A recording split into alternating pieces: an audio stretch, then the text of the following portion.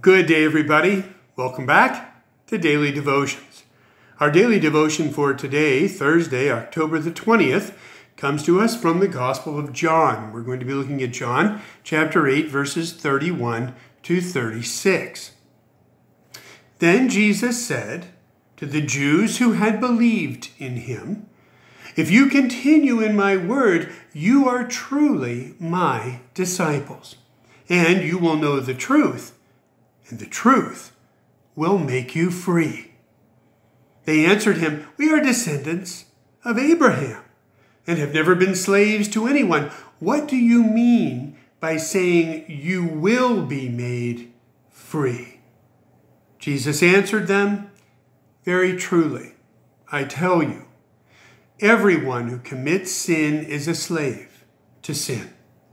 The slave does not have a permanent place in the household. The Son has a place there forever. So if the Son makes you free, you will be free indeed. Where are you staying?"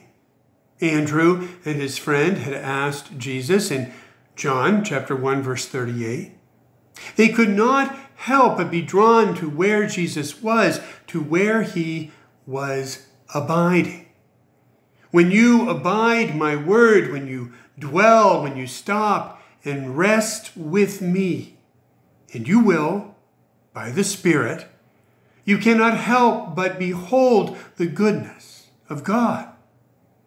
You are my disciples. I draw you to myself. You abide in my word. Jesus reassures them and us. And in so dwelling, we see that we belong to Christ.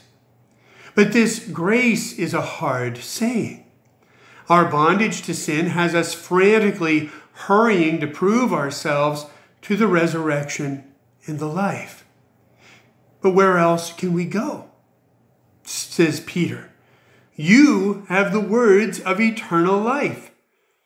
So Jesus puts us in his midst where he welcomes us, washes our feet, and feeds us with his very body and blood. Let us pray.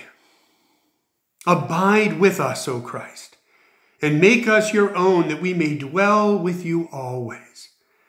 Then we will know the truth, and the truth will set us free. Amen. Grace and peace be with you this day and every day, and I look forward to seeing you back here tomorrow.